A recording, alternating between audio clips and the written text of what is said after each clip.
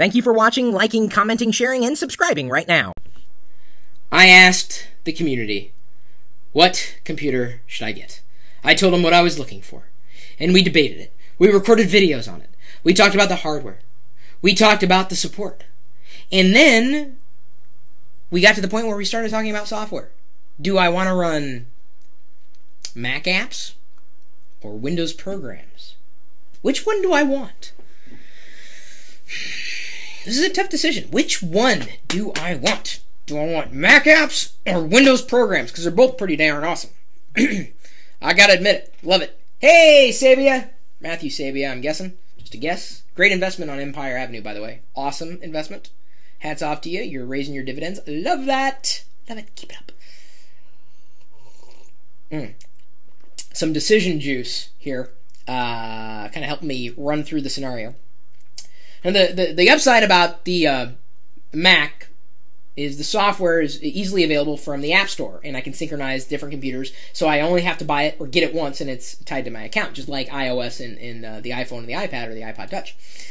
But the benefit of Windows is the fact that there is so much software available, and no, I'm not just taking a stab at Windows. There is a lot of great software available. Microsoft has some pretty good platforms, and really, IE9 is kind of a nice browser. I gotta admit, they're doing quite well. Fast. It is fast. Giving Google Chrome a run for its money, even though I am a Google Chrome user, and I like Google Chrome because it runs cross-platform. See, here's the thing. People are intent on putting you into a camp and keeping you there. You're just all Mac. No, that's not exactly true. Mac and PC. I live in both Windows and OS X. And so I'm looking for things that bridge the gap, right? And Google Chrome, did I say Google Chrome? I think I did. Google Chrome. I think I'm going to refer to it from now on as Google Chrome. I don't think Google will like that, but it's open source, so I can call it whatever I want. Actually, I don't know if I can. Don't sue me. Don't sue me. Sorry. Did not mean to offend. Either way, I like Google Chrome because I can keep the same extensions across computers and across platforms, and I love that. I love that a lot. So, got to the point of talking about software, Mac or Windows, really. And then, hang on. Take a step back. Not Mac or Windows. Mac or PC. Windows or OS X. The two should not be mixed because they are intermixable, and that's exactly what I was going to pull up here as I was drinking my decision juice. Oh, Macs do not lead to depression. Give me a break. And BSD FTW.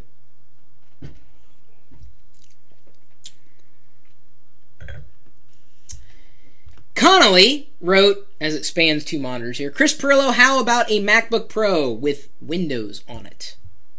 You see that, guys? You see that? Here, hang on. Maybe this will clear it up for you. Here, try it again. Let me move my juice. There's the tweet.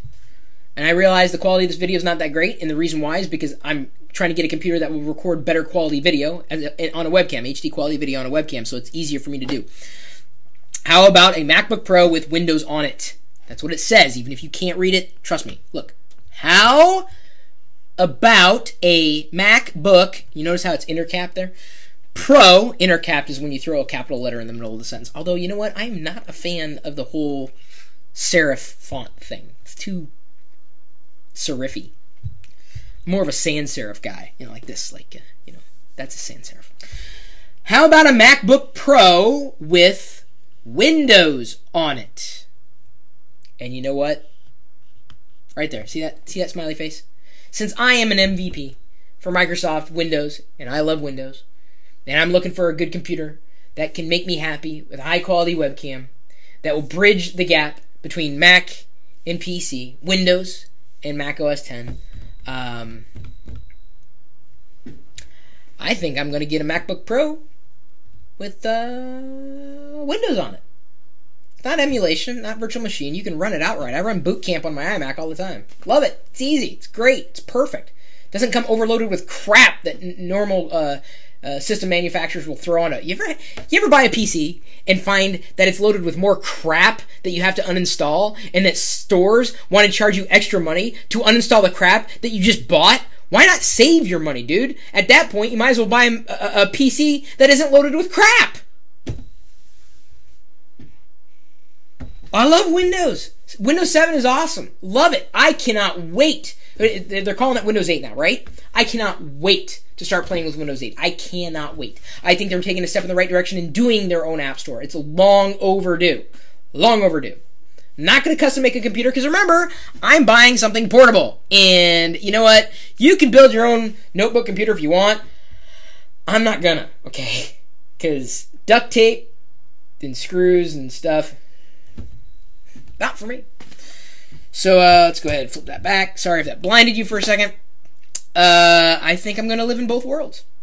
I think I'm going to order, at this point, a MacBook Pro, 15-inch. We'll configure it here in just a second. And the thing is, I'm going to install Windows on it.